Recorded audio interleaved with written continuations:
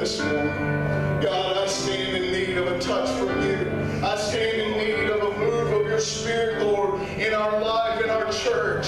God, we desire, Lord, and we let our desire be made known unto you. Jesus, we need you, God. Without you, we are nothing. Without you, we can accomplish nothing. Unless the Lord is on our side, unless the Lord builds our house, God, unless you intervene, Lord, there's nothing that we can do. We put our trust in you. You hold my every moment. You calm my raging seas. You walk with me through fire, and you heal all my disease. So I trust in you, Lord. I trust in you. Declare in the Lord, I believe that you're my healer. I believe that you are all I need. Lord, we need you, Jesus. I believe that you're my portion. I believe you're more than enough for me. Jesus, you're all I need.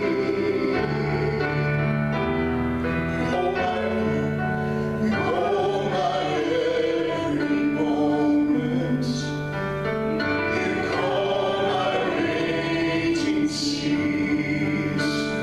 Lord, you walk with me through fire, and you heal all my disease. So I trust in you. Put your trust in him. I trust in you. And I believe that you're my healer. Lord, I believe that you are all I need. Hallelujah, Jesus. I believe that you're my portion. I believe you're more than enough for me. Jesus, you're all I need. You're here this morning and you need the touch of God in your physical body, or you need the touch of God. Nothing is impossible. Nothing is impossible for you. Nothing is impossible for you. Nothing is impossible for you. You hold my world in your hands. I believe that you're my healer. I believe that you are all I need. Hallelujah. I believe that you're my portion. I believe you're more than enough for me. Jesus, you're all I need. Hallelujah. Lord, you're all we need this morning. You're all we need this morning. And I know we've been standing a little bit this morning, but I want us to do what we've come here to do. The purpose we're here is to honor and worship the Creator of the universe. That's why we exist. That's why we come together, is to worship the Creator of the universe. So will you, if you need to sit down, you can be seated, but I encourage you, if you're able, let's worship the Lord in one more song this morning. Give him all the worship he deserves. Light of the world, you step down into darkness. Open my eyes, let me see beauty that made this all.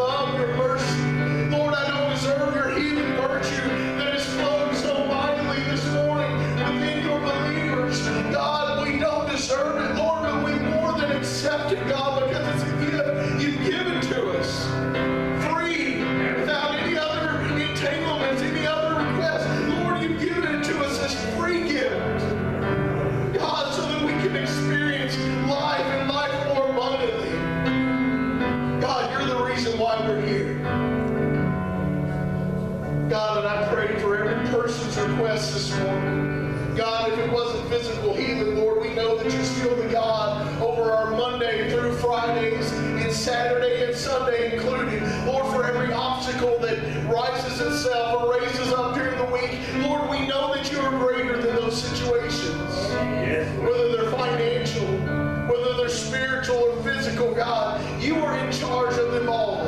God, you are greater than anything we could ever face. God, you are greater than. You are El Shaddai, the God of more than enough. Lord, we put our trust in you this morning. We submit our lives to you. God, would you work and move in our lives this morning? Thank you for your presence. And thank you for what you want to accomplish in our hearts and lives this morning. God, may we never be the same as we look to your word. And may we honor you with everything that's within us. In Jesus' name I pray this. Everybody say amen. You may be seated this morning. Brother Al, ready to hear the word of the Lord this morning. I'm excited about what God has in store for us. Take your Bibles, or you can look up on the screen with you. We're going to be looking at 2 verses. I do encourage you, though, if you are taking notes this morning, that you read this week Psalm 37. Psalm 37 is one of the most powerful psalms recorded in the book of Psalms. I love it. It's an encouragement to me. It has so many good nuggets within it. But this is the passage we're going to look at this morning. Verse 23 and verse 24 of Psalm 37. And the scripture reads, "The steps of a good man are ordered by the Lord, and he delighteth in his way. Though he fall, he shall not utterly be cast down, for the Lord upholdeth him with his mighty hand." The Lord upholds him with his hand. This morning, church, I want to talk to you about the subject, my steps are ordered. My steps are ordered. This morning, I'm believing that God's going to resonate something within your spirit that helps you. And if you look up here on this picture, this background, our steps are ordered of the Lord. If you aren't able to see this, these aren't concrete pavers up here, but every one of those is God's Word. And I hope that you understand by the time you leave here this morning that our steps are ordered by God's Word. That's where I preach from authority. I don't preach from authority because I'm ordained in the Assemblies of God, because I've been to Bible school, because I don't have a doctorate, but if I did have a doctorate, that would not be where my authority comes from. My authority this morning, just like any other preacher standing behind the pulpit, comes from the authority of God's Word. And these principles are timeless and will never go astray if we listen to what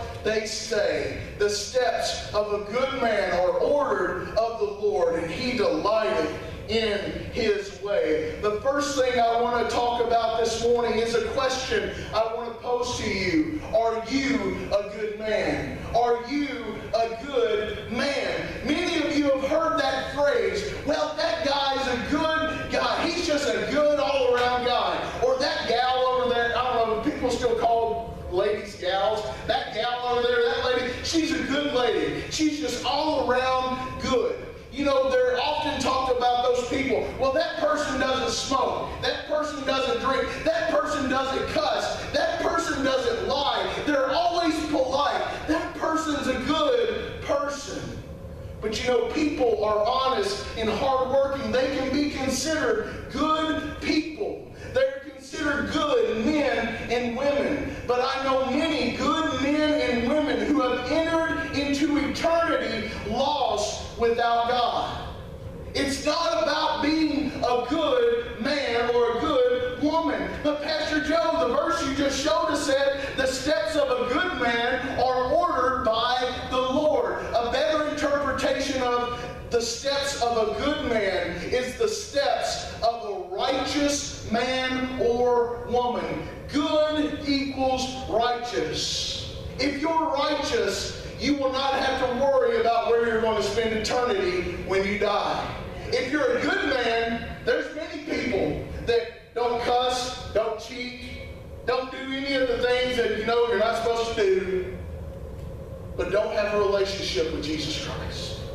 And if you're here this morning and in my own life, if I think that I can just do good things or do good deeds, and that's enough for God, then you're going to be gravely mistaken when we meet our Creator. Why? Because God doesn't care about those things necessarily if it's apart from a relationship with Him. No, but as we grow in our relationship with Christ, we learn by the power of the Spirit that is within us through salvation that we can overcome those things. But it's not about being a good man. It's about being a righteous man or a righteous woman. This does not mean that only the steps of men are ordered of the Lord, but it is a generic, all-inclusive. The steps of a righteous man or woman are ordered of the Lord. So I ask you the question, are you a righteous man or woman? Are you a good man? Heaven is full of righteous men and women. They are not righteous of their own doing, because the Bible says in Isaiah 64:6, and all our righteousnesses are as filthy rags. That means that our righteousness in and of ourselves, in and of our own doing, is nothing compared to the righteousness that Christ brings in to our lives. Our righteousness is filthy rags, but righteous, we are made righteous by the work of Jesus Christ within our lives. 2 Corinthians 5:21 says this, God made Him who had no sin to be sin for us, so that in Him we might become the what? The righteousness of God. So God made Jesus, who had no sin, to be sin for us. That means that Jesus took our place, took our punishment, so that we might become the righteousness of God. You know, what does righteous mean? What does righteousness mean? It means being made right. We are made clean. We are purified. It is a purification sentence. It is a declaration of righteousness. We are made right in God's sight. We have become the righteousness of God. Romans 3:22 says this, we are made right, and I included righteous, with God. How are we made righteous? By placing our faith in Jesus Christ. And this is true for everyone who believes, no matter who we are. So what does that say to me this morning? It does not matter what your economic status this morning is. It doesn't matter whether you're male or female, whether you have the right last name or the right color of skin. It says, whosoever will shall come and call upon the name of the Lord shall be saved. Righteousness is not about your setting or your state in life. And this is true for everyone who believes. So what is the mandatory thing to be made righteous? We must believe, no matter who we are. But Pastor Joe, everyone sees me different. You don't know how people talk about me. You don't know how people see me in this community, in this town, at my work, at my job. You don't know what people say about me. I don't care what people say about you. All I care about you is how God sees you. And you need to realize it doesn't matter what other people think. It matters how God sees you. And it really doesn't matter what you think about you. It matters really how God sees you. But it would help some of you to realize how God sees you, so that you can see you how God sees you. Therefore, you can be a better you. Did you understand that? You need to see yourself as God sees you, and not allow the condemnation of the enemy to come and cloud your judgments. Because if you've done bad things, I preach this message at a different church. This isn't to y'all. This is to a church that has sinned and had all these mess ups and all these bad thoughts, bad actions. This is to another church on the other side of this continent. This isn't to y'all or to me. It couldn't be me. It doesn't matter what we've done. It matters who He is and what Christ did for us. And all we have to do to be made righteous is not to try and work it out in and of ourselves. All we have to do is put our belief in Jesus Christ. and we keep our belief in Jesus Christ. We don't get our life straightened up through Christ and all of a sudden think that it's us who straightened it out. Because that's putting our faith and trust in our own ability after Christ has already delivered us and after we put our belief in Him. Do you want to be a good or righteous man or woman? Then place your faith in Jesus Christ. You might write this statement down. Righteousness is given by grace and it's received by faith. Righteousness is given by grace and it's received by faith. How are we able to be saved this morning? Because of the grace of God. How do we receive that grace? We receive that grace by faith.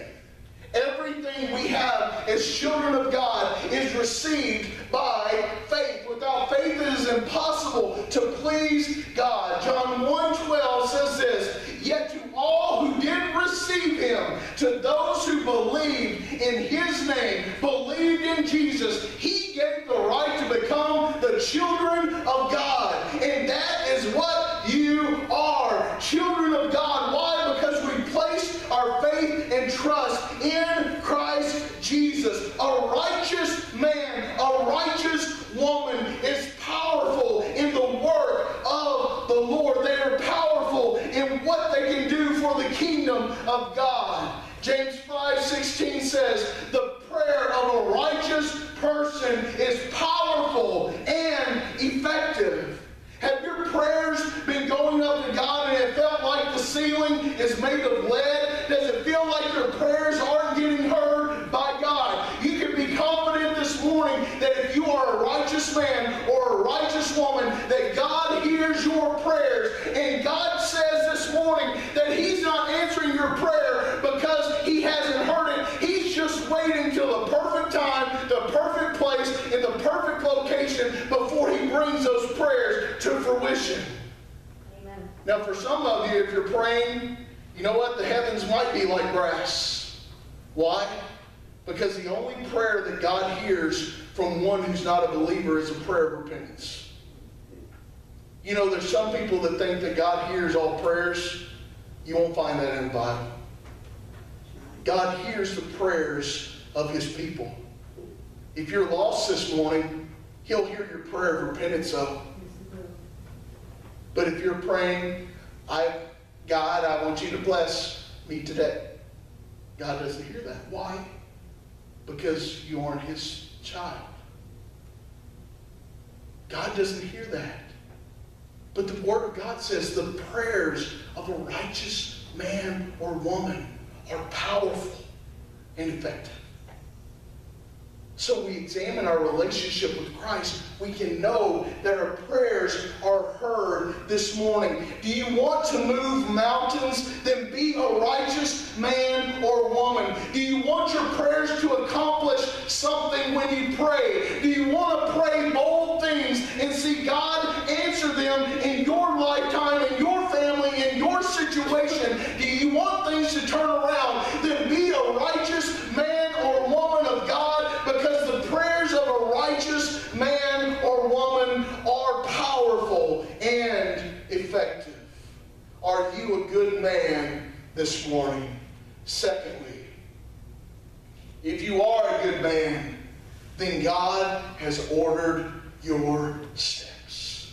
Then God has ordered your steps. If you're a righteous man or woman, you can be confident that your steps are ordered of the Lord. Is your life this morning without direction or meaning? Does it not have a purpose this morning? Maybe it would be wise to look at our relationship with Christ, because when our relationship with Christ is righteous, when our relationship with Christ is in tune, then the Word of God says He will direct our steps and direct our paths. Write these references down if you want them. Psalm 85:13 says, "Righteousness shall go before Him and shall set us in the way of His steps." What goes before Him? Righteousness goes before Him. And that righteousness establishes, sets the way of our steps. In Psalm 119:133, it says, "Order my steps let not your iniquity have dominion over me. Our steps are ordered through the Word of God. 1 Samuel 2:9 says, He will keep the feet of His saints, and the wicked shall be made silent. God will keep our feet on the path of His saints, but the wicked will be made silent. That's the righteous steps being ordered of the Lord again. God has ordered our steps. The steps of a good man are ordered of the Lord. But when that relationship gets off, we find ourselves taking paths that God never intended for us to take. God has a path for your life. God has a way for your life to go. He has a road that He has marked out for you. But can I tell you this morning that the devil also has a road marked out and planned for each one of us. On the road that God has for us, God has intended us to go down this path, to go this way. But the devil puts exit signs all along that path. How many of y'all have seen those exit signs? Oh yeah, they're all around. Have you ever been on the east side of Wichita to K96 and gone around that little loop there and tried to get on or get off at Greenwich Road? You know, right there by Cabela's, and they have the, for you ladies, Hobby Lobby. Whoever decided to put Cabela's and Hobby Lobby together is a smart cookie right there. Ladies, y'all can go here. Guys, we can go there. But they're working on it now, because you can get on one way, but you can only exit the other way. If you're going east, you can only exit, but if you're going west, you can only get on to K96 from that way. You see, the path that God has for you, there will always be exits that the enemy is presenting for you to take, to try to detour you from God's purpose and God's plan for your life. And the sad thing is, and the sad reality is, we often take those detours. When we sin, when we fail, what do? We take that detour. So is all lost if we take that exit sign? No. Why should we be encouraged? Because there's an on-ramp just down the road. And all we have to do is put our faith and trust in Christ again. And guess what? We get on that on-ramp. And I don't know about you, but I've been on many highways where I've been looking to turn around, looking to make a U-turn, and I couldn't find a spot to turn around. But it's not like that on God's highways. Because when there's an exit, guess what? God makes a way for there to be an entrance back in if you want to take it. If you want to take the on-ramp, it's there for you. But all we have to do is get back on the path that God wants us to take. There are many exits on the road of life, but be encouraged this morning that there are always more on-ramps than there are exits. Why is that? Because though sin is great, grace is greater. Hallelujah. Sin is the exit.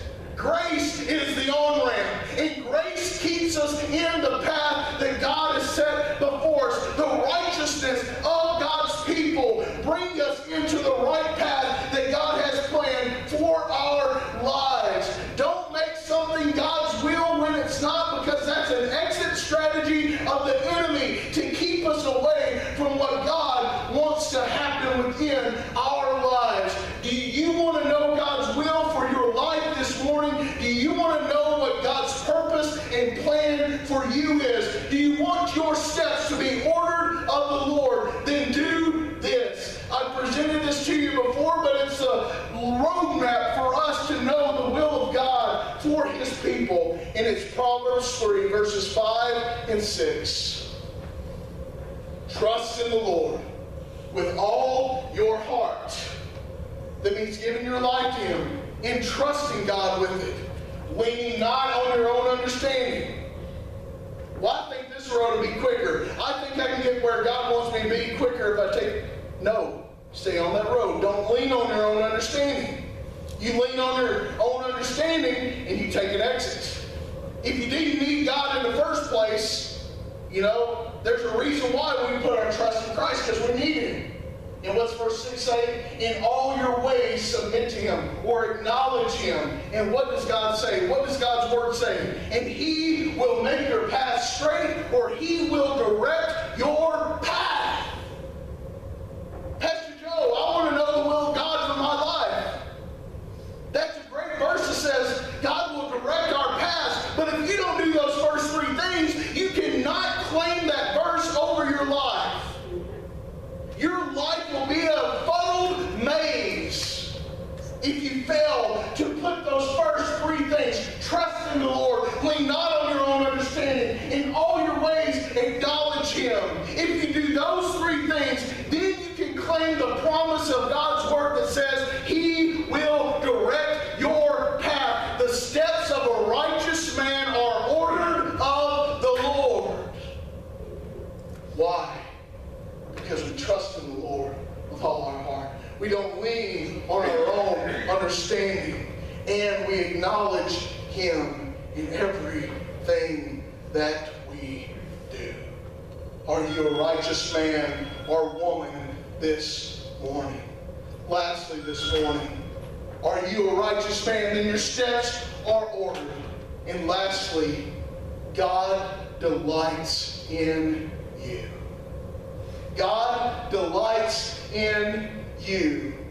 The Bible talks about, and we saw it a little bit earlier, the verse that was talking just a few moments ago as we were reading. And I'm going back to it. I'm circling the wagons. Here we go. This third text, the steps of a good man are ordered by the Lord. That next phrase, and He delighted in His way. He delighted in His way. Now, who is that talking? Does that mean that the person who's walking in the steps of God are delighting in the ways of the Lord? Yes, it means that. But more importantly, it means that God sees, and God is delighted when He sees us walking in His way. He is delighted when He sees His creation obeying Him. God delights in you. God delights in the way of a righteous man or woman. Why does God delight in you? Because that means that we have placed our faith and trust completely in God and His will for our life. God has taken delight in you. Church, some of you need to get over this concept that God's just out to get me. That everybody's just out to get me. Well, I can't get ahead in life because of the policeman down the street. I can't get ahead in life because of the government. I can't get ahead in life because of that woman I married. I can't get ahead in life because of these kids I've got to feed. Oh, none of y'all ever said that. I can't get ahead in life because I don't honor God as He is the head over all things. You want your life to turn around? God wants to put His delight in you, but you've got to do the things in order for God to delight in you. God will not put His delight in you when you are not living God's Word for your life. That's a contradiction of Scripture. God delights in you. He wants to delight in His creation. He wants to be well pleased with you and I as disciples this morning. He delights over you. He cares about you. And He loves you.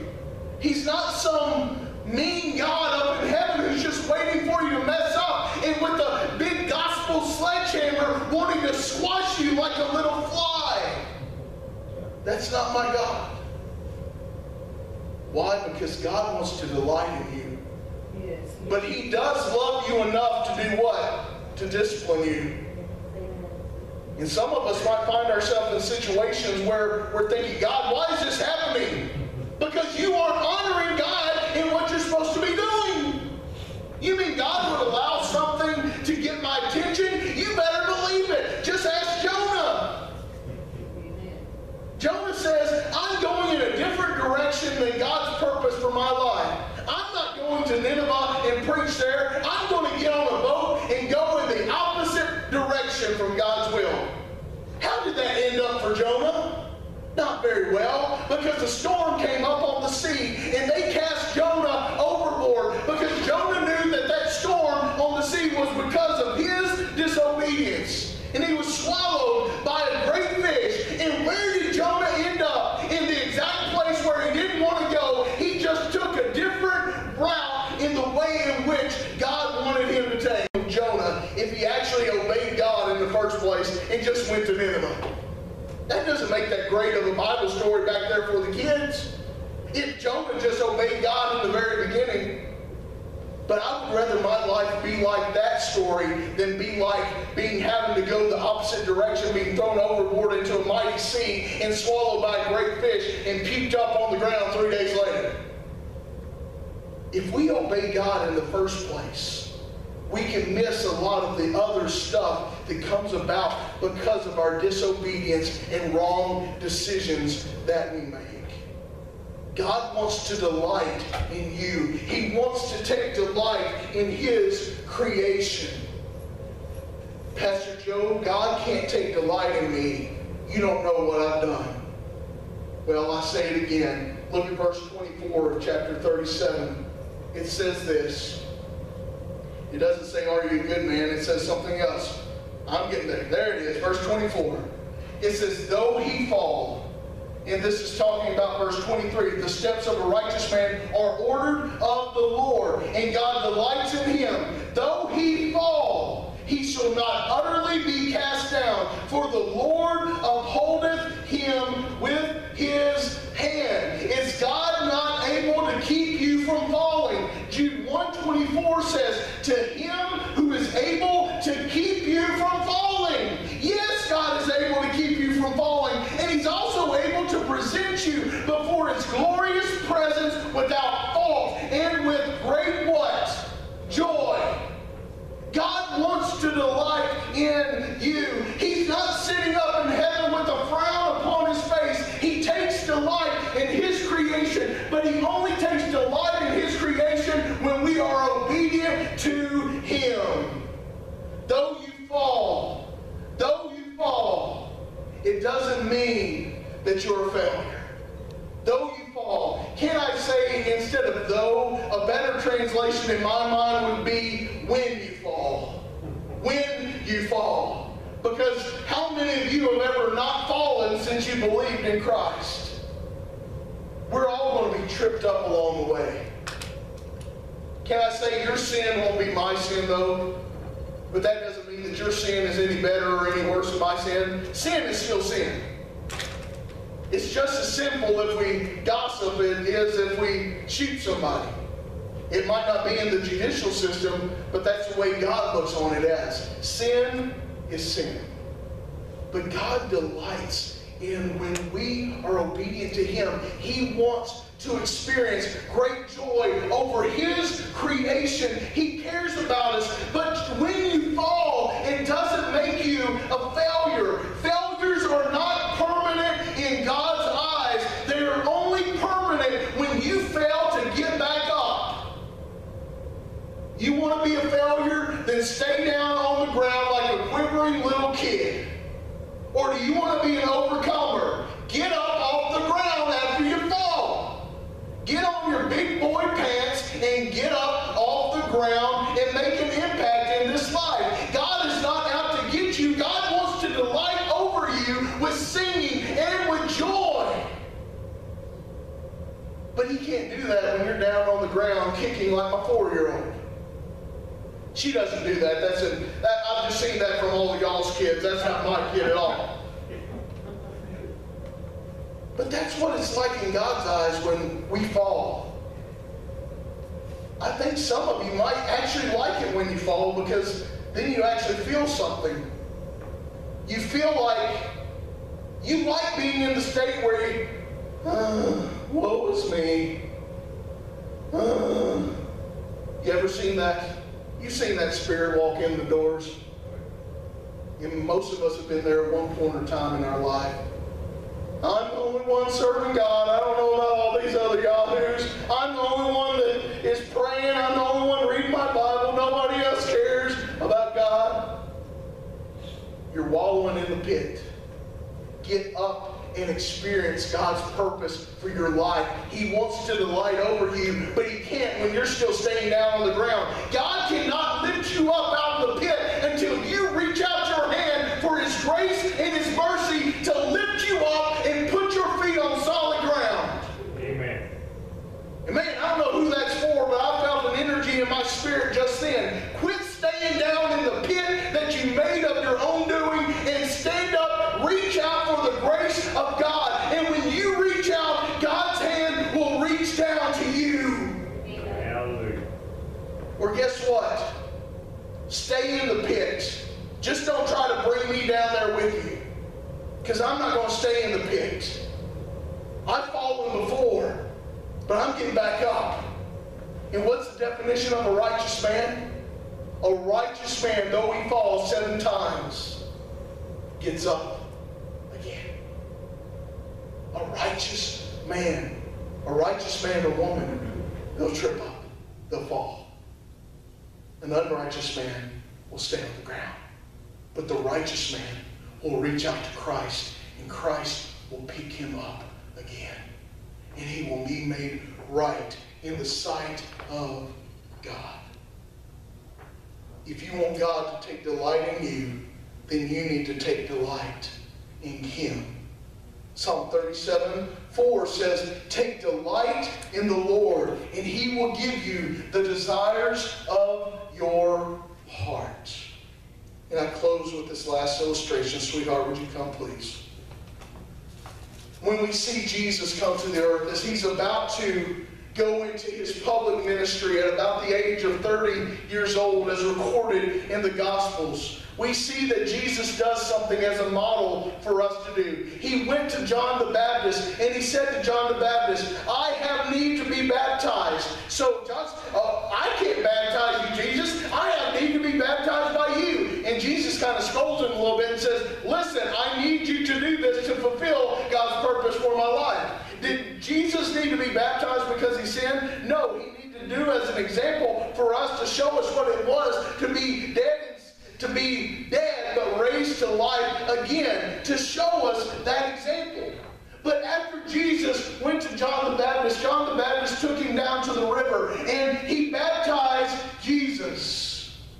And what do we see happen? The Holy Spirit descended upon Jesus. And we also hear what God said about it. The audible voice of God was present at that time. And this is what it said. And a voice from heaven said, "This is my Son, whom I loved. With Him I am well pleased." Why was God the Father pleased with Jesus being baptized? Why did God take delight in Him? Why was God smitten that day by His only Son going down and being baptized? Why was God pleased with His Son that day? Because of one thing. He was obedient to do what the Father asked Him to do. He was obedient. And if you're here this morning and you want God's favor, you want God's blessing, you want God to delight over you, I don't know anybody in their right mind who would want God against them. You need to be in Larned Correctional Institute because you're a Looney Tune if that's what you believe. You want God against you? You don't need to be out in the general public.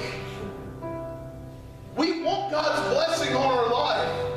And this morning I'm telling you the only way to be able to get God's favor, God to delight over you. And that's a simple truth and a simple principle. Obedience. Why? What pleased God by Jesus being baptized? Because Jesus obeyed the Father.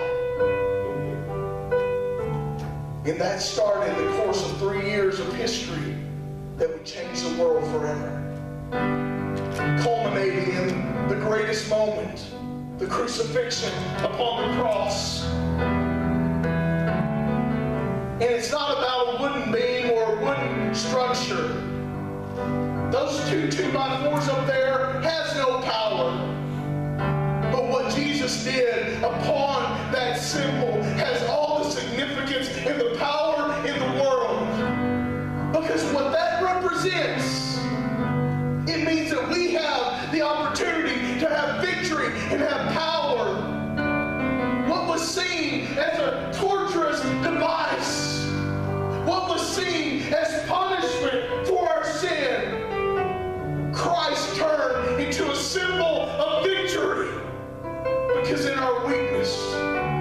made strong.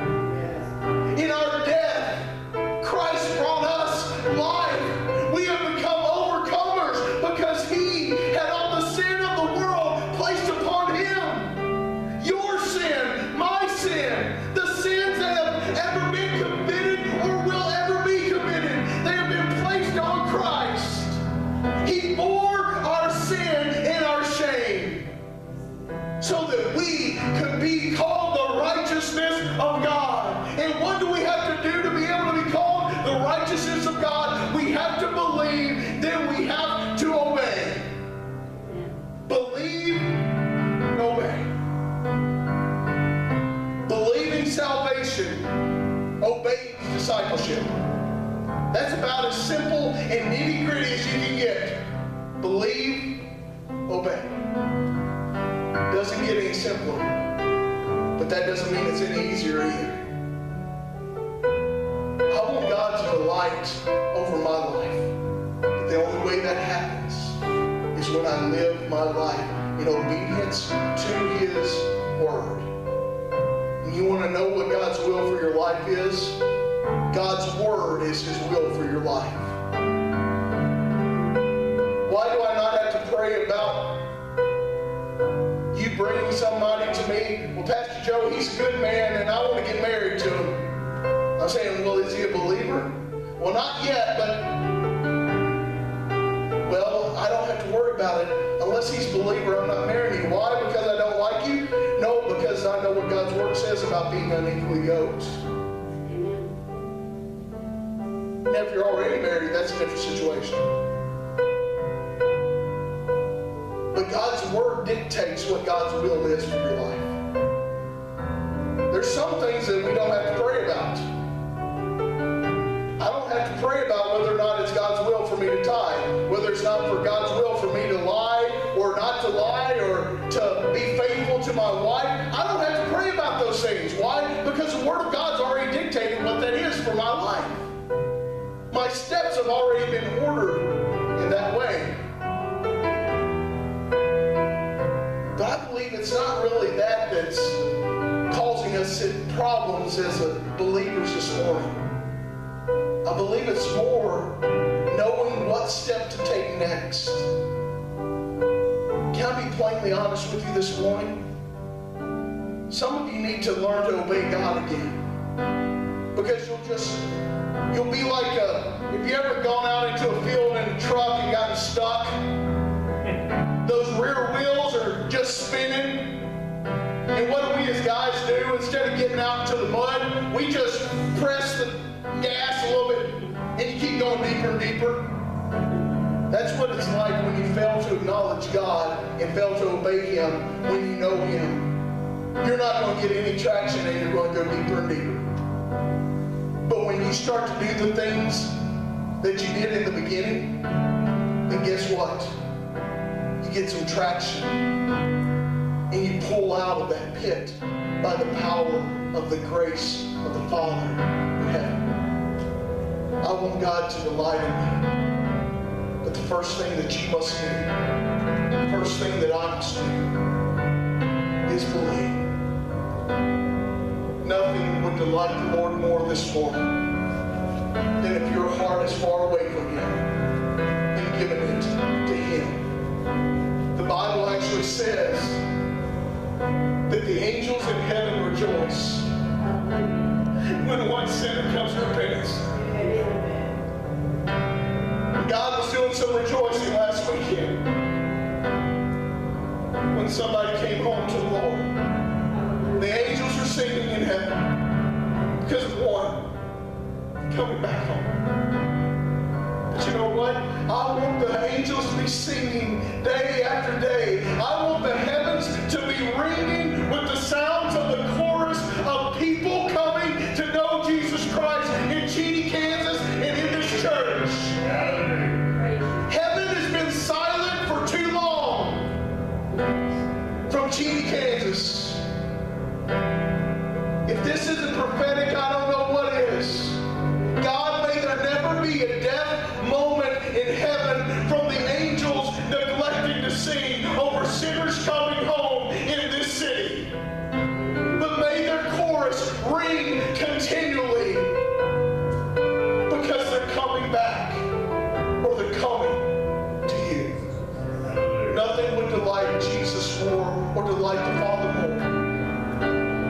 And if your heart and life is not with God this morning, then give it to Him.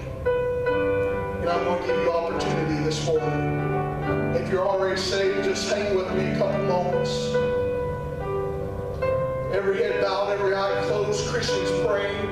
If you're here this morning and you know that God doesn't delight over you because you know you're not obeying God, you know that your life is not right with God and you need to make it right, you don't know where you'll spend eternity, and you want to know for proof positive this morning that I'm going to spend eternity in heaven with Christ because of what He did upon the cross. And I want to make that right this morning. I want you to raise your hand high. I want to pray with you. We're going to pray a prayer in a few moments. But if that's you this morning, you say, I want to make my life right with Christ.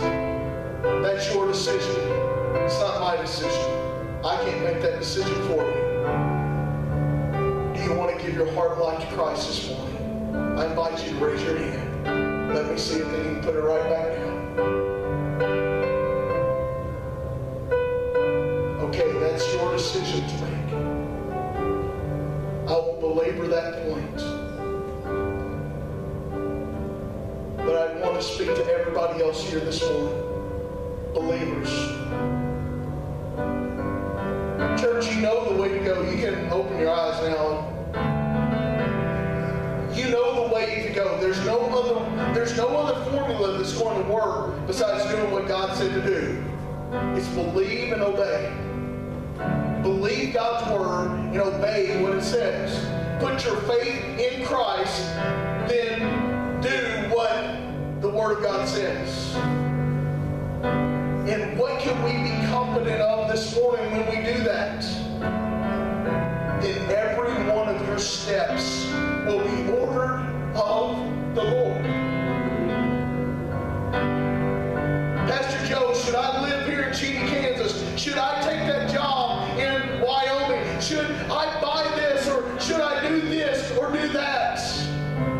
If you're obeying God and putting your trust in Him, you should be confident to know that God will order your steps. And I cannot let you through a lot of grief and heartache this morning by getting this out of the way. God will not do it on your schedule. I like to plan things out ahead of time, but there's some things in this God ordering your steps that doesn't happen until the moment of, or a few moments before you need it to happen. But as children of God, we can be confident that God will order our steps. I've gone down some paths in my life where I thought it was God, but at the last moment, God said, no, take this detour, take this way. And you know what? That was God's plan all along. And it's okay. Don't try to save face and try to act all super spiritual. Obey God and do what God's word says. You can be confident this morning to know that God has a purpose and a plan for your life if you're a righteous man or woman.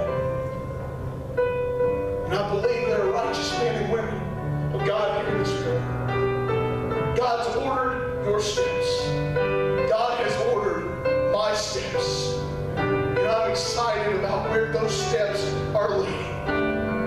Because just like the stairs that Jacob saw going and leading up to the heavens, that's where our steps are leading. That's where our journey is going. That's where we're going to end up one day. And yes, there are detours along the way, but there's also on-ramps that can get us back on track. God has a purpose and a plan and a vision for your life. God loves you this morning with an unfailing love. And He desires, He wants to delight over you. How does God want to delight over me? I did not conceive that. He delights in His way. Whose way does He delight in? The steps of a righteous man or woman. I want God to delight over us as a church this morning. Would you stand to your feet and let's acknowledge His power and presence within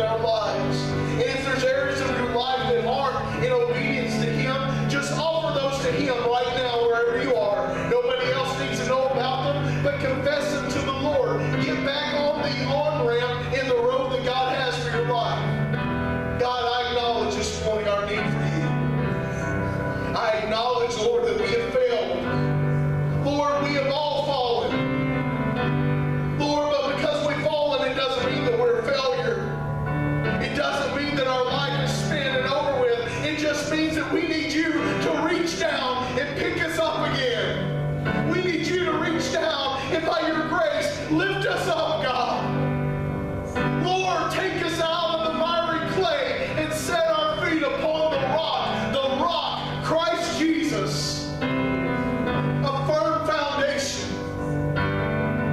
All other ground is sinking sand, but on Christ, the solid rock, I will stand. Hallelujah. Every hour I need you, my one defense, my righteousness. Oh God, how I need you. When sin runs deep, your grace is more. Where grace is found is where you belong.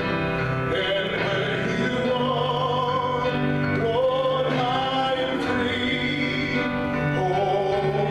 Holiness is Christ in me. And where you are, Lord, I am free. It's holiness is Christ in me. And Lord, I need you. Oh, I need you. Every hour I need you. My one defense, my righteousness. Oh God, how I need. Let's sing that one more time this morning. Oh, I need you. Oh, I need you. Every hour I need you. My one defense, my righteousness. Oh God, I need you. Believe, obey. Believe, obey. The steps of a righteous man or righteous woman are ordered of the Lord, and He delights in His way. And though he fall, he will not stay down. He will not be a failure. Why? Because the Lord is there to uphold him with His mighty hand. He will lift him up and He will keep him. Lord, I pray for your people this week that you would keep them. To Him who is able to keep you from falling. Lord, and present you faultless before the throne of the Father in heaven. God, I ask that you keep us this week. I ask for your protection, your hand to be upon us, your blessing upon your people. Lord, may your anointing be with us, and may you go with us from this place. May you be